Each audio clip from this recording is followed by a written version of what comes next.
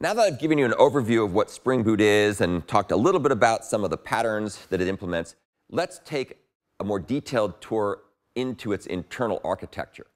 And I'm not going to look at the internal source code. I'm just going to give you an overview of its structure and talk about some of the key internal components. And these are all quite fascinating, especially if you are interested in seeing how stuff works under the hood. And the architecture we're about to look at is actually quite similar for both WebMVC and WebFlux. There are definitely behavioral differences in some places, but the way in which requests come into the system and the way in which they're processed is very similar.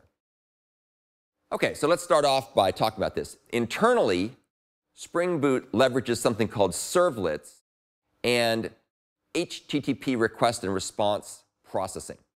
And a servlet is a technology that's been around for a very, very, very long time in the context of Java. And it goes way back probably to the middle to late 90s, where people wanted to write little pieces of code that would take requests coming in from clients and then turn those HTTP requests into something that could be handled by objects. And the word servlet was kind of a pun on the word applet. And applet was kind of the other thing. They aren't used much anymore. But back in the day, back in the mid-90s, there was this way of downloading code from a server into your Java client. And then the code in the Java client could do interesting things. It could do computation. It could do data processing. It could do visualizations and display and so on. For various reasons, applets fell out of favor because it was also a way to download viruses into your computer, which was not a good idea. But servlets lived on. So servlets and applets, they're just trying to say they're little things that do stuff. OK, so let's take a look at some of the pieces. The client, remember the client here could be a browser. It could be a mobile app running natively. It could be a standalone application. Not that anybody built a lot of these anymore.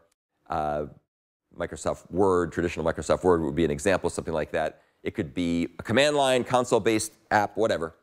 It sends HTTP requests. And these requests are very well known: GET requests, POST requests, delete requests, update requests, and so on. And we'll talk a bit more about some of the key ones, GET and POST, especially GET initially. So they send requests just using the good old HTTP protocol, which underneath the hood uses TCP/IP.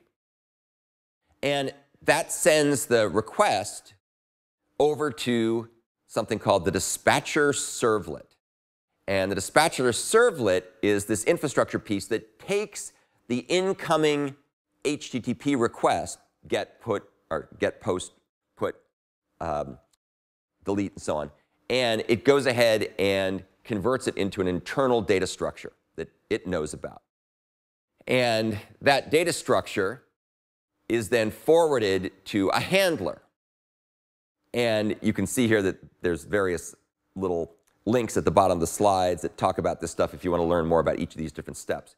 So we get this handler, and this handler then takes a look at the data structure it got, which contains the contents of the request, and it figures out which controller handles that request.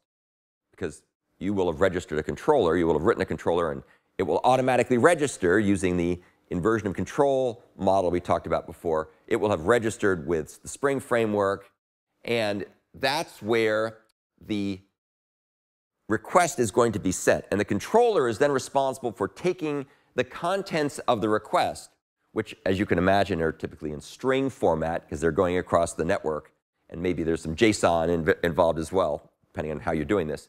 And it then goes ahead, and the controller, without your intervention, in other words, it's eliminating all the distracting bits we talked about before, it's going to end up converting that request into a method call on the controller object that you wrote. And we'll see how you do that shortly. And then that method call typically doesn't do much beyond just forward to the underlying service that implements the business logic. And we use the word business logic loosely. It doesn't have to be a business application. It's whatever you're doing that's specific to that particular application. So this controller, which is typically called a REST controller, forwards the request, which is now in method and native Java type system format, into the service and or the model. And typically the service is the traffic cop that will then make the right calls to the model to get the data if it's persistent. When that's done, the service method returns. That returns back to the controller method that forwarded it to it. That method then the controller method, when it returns, will then go ahead and convert the response to the HTTP response format, which again is going to be encoded typically with strings and JSON and so on and so forth. And so that information is sent back here to the dispatcher servlet, and then the dispatcher servlet takes all this information it got back from the controller, and it converts the response to an HTTP response, and then that is going to be returned back to the client.